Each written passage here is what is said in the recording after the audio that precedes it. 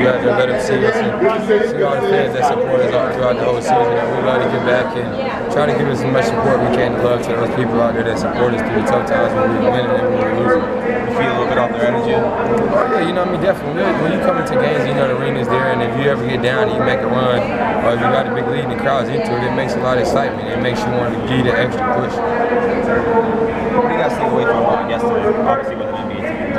Well, you know, it made us do a lot of communicating, a lot of talking, because they ran a lot of sets, and we got back to playing our defense the way we wanted to. We still gave a lot of points at the end, but we played the way we wanted to, running them off threes, and not knowing those guys' game plan, we did a pretty good job. John, can you say what you worked hardest on in the offseason coming into this season? What part of your game you worked hardest on in the offseason? Just post us really and shooting floaters. You know, I can shoot the three ball. I just got to know how to take great shots. You know, in the quarters, I tell you, like the half court I just took, I'll probably take 3 a game. That would drop my percentage not so bad. So just taking a better shot selection with those, but other than that, just posting up and shooting floaters. I saw you made that one for the bench too.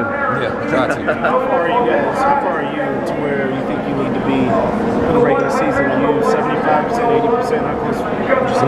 Yeah, you. I don't know.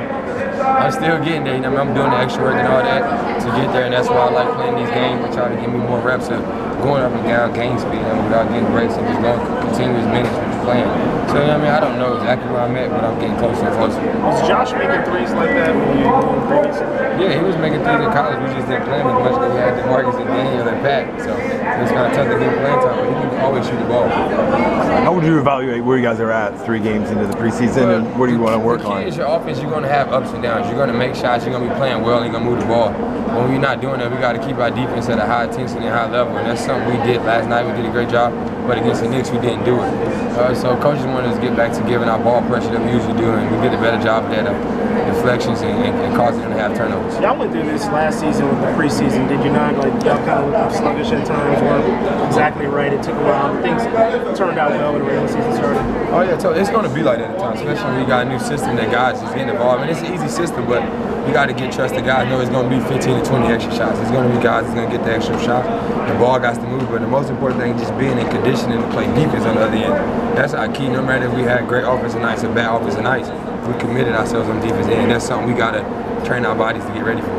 With all the running, how do you anticipate making sure you guys like aren't low in energy halfway through the season? You know. Well, I think our bench is deeper, so that helps us out a lot. When those guys are playing well, we can sit out and let those guys keep rolling. But it also, like, we do a great job at practice. If we get our jobs done early, we don't have to practice for two hours in a row of going at that type of speed, and that's when your body starts to wear down. And so we're doing our job and committing ourselves on the practice floor that will prepare us more for the games. Gary mentioned that the new system is pick up with principles. Do you see that similar? Pick up, he called it pick up with principles, your new offensive system. You don't got to do nothing but get to corners in the little boxes that we draw up and then just make reads and plays off of that. If that's too hard, then I don't know what else to tell you. What do you think in terms of Nene coming off the bench?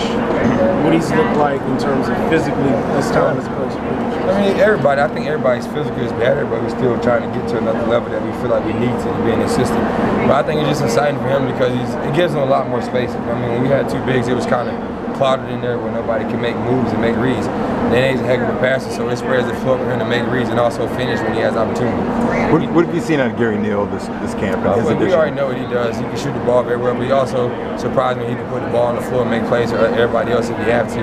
But that's something we need, somebody that can stretch the floor, but also make passes and make reads out of the pick and roll. Do you anticipate him playing a lot with you? Oh, it depends. You know, the coaches does his rinky dinks from time to time, and sometimes Otto might go to the 4. You never know how it might go, and Brad can move to the 3. So we'll see. John, you guys had a lot of guys on one like last year in the contract. Yep. How do you, especially the new guys, how do you kind of bring everyone together and just avoid like playing for the contract? I just tell them I'm gonna help them get paid, and the rest of my teammates gonna help them get paid like we did in the past.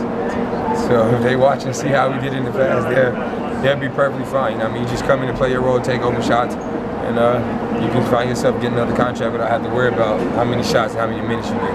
Jorge wrote a really good article the other day about your leadership. How do you see personally what have you adjusted over the years, coming into your year? Like specifically, what do you think that you've done differently as a leader? Totally everything. I mean, I came in, I didn't say nothing. I just led by example because I was already #1 pick. I didn't want to feel like I was stepping on anybody's toes. But now my teammates are trusting, they believe in me with the ball and everything I do. I can take the criticism just like I give it to those guys, and that's the most important. Knowing how you can talk to certain guys in different ways.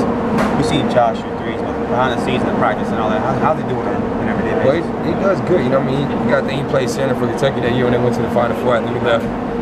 He's strong. He can guard in the post. But the good thing is he always does the little things. Not trying to block shots, but take charges, helping. He just knows the little principles you need as a guy that's not super athletic. But he gives you extra effort on the other end because he can shoot the ball so well. We haven't seen Jared. You guys, yeah. How different?